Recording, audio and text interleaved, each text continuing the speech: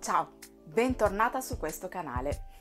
La settimana scorsa ho parlato del colore scelto da Pantone per il 2021, ma quando si parla di colori ci sono altri brand specializzati nella produzione di tinte per la casa che, come puoi ben immaginare, hanno decretato il loro colore per il 2021 e li vediamo oggi in questo video. Se sei nuova su questo canale ti do il mio benvenuto, sono Virginie, interior designer e mi occupo di case che rappresentino al 100% chi deve viverle, dalla consulenza all'intero processo di ristrutturazione. In questo canale affronterò il tema della casa, cercando di darti suggerimenti utili perché tu possa avere la casa dei tuoi sogni, una casa che ti rappresenti nel profondo e dove ti sentirai sempre a tuo agio. Prima di cominciare però, se ami tutto quello che riguarda l'argomento casa, ricordati di iscriverti al mio canale per avere altre informazioni sull'argomento.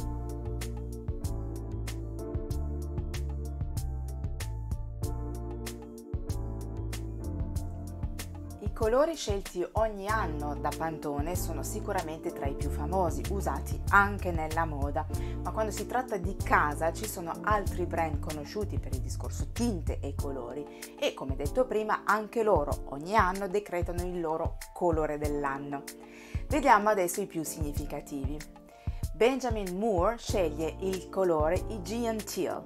È un tono molto rilassante ed accogliente, qualità essenziali soprattutto ora che passiamo molto più tempo nelle nostre case. Mette insieme la tranquillità e stabilità del blu insieme alla freschezza e l'ottimismo del verde, creando un colore fresco che può essere usato davvero ovunque in casa. È un colore freddo, ma ben contrastato con colori neutri o altri colori caldi come alcune tonalità del giallo e materiali come legno o tessili come il lino, si potranno creare ambienti davvero intimi e confortevoli. L'aggiunta di elementi grezzi, di tocchi di metallo dorati o rosati daranno quel tocco chic in più.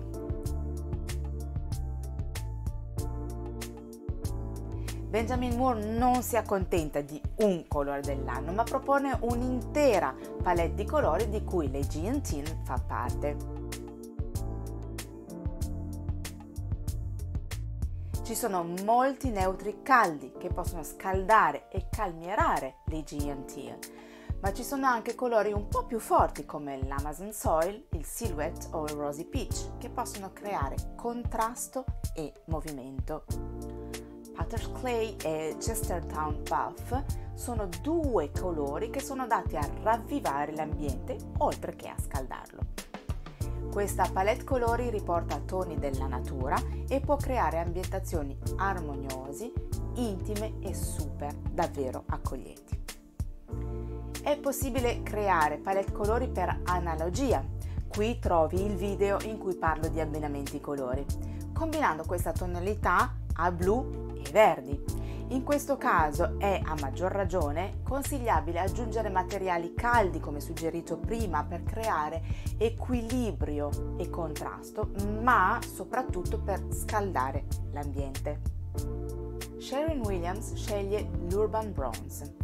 Ispirato alla natura, è un colore terroso e caldo, una tonalità che combina insieme marrone, grigio con un sottotono verde. È una tinta che dà un senso di calore e di accoglienza. Perfetto da combinare insieme ad altri neutri caldi e verdi. A tal proposito, Sherwin Williams propone di abbinare l'Urban Bronze con il neutro Modern Grey e il Messenger Black. Quest'ultimo risulta essere un verde caldo e profondo.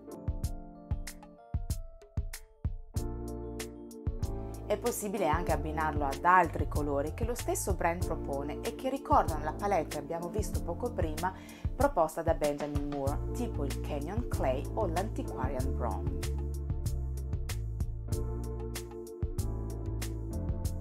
Il richiamo alla natura continua ad essere un trend in interior design e per questo motivo questo colore riesce ad esprimersi al meglio se accostato ad elementi naturali come finiture in legno, soprattutto quelle chiare, per bilanciare e contrastare.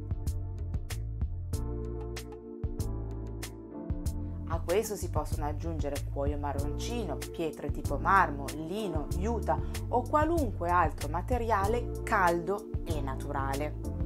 Aggiungere un tocco di luce con finiture e metalli dorati o di bronzo è ideale per contrastare ed illuminare tutti questi elementi naturali, dando anche quel tocco chic in più.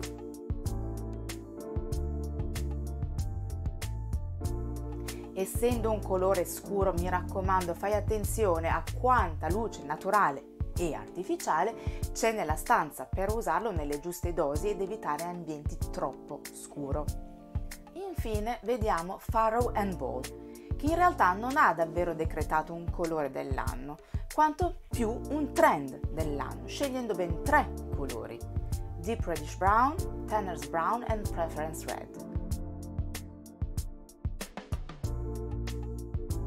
Come puoi notare, anche loro hanno scelto colori che ben richiamano la natura. Sono colori infatti caldi che possono anche mettere insieme. Come sempre, anche qui aggiungere neutri caldi aiuterà a rendere gli ambienti più chiari e luminosi. Neanche a dirlo, tutti i materiali e i tessili naturali si sposano a meraviglia con queste 3 tonalità.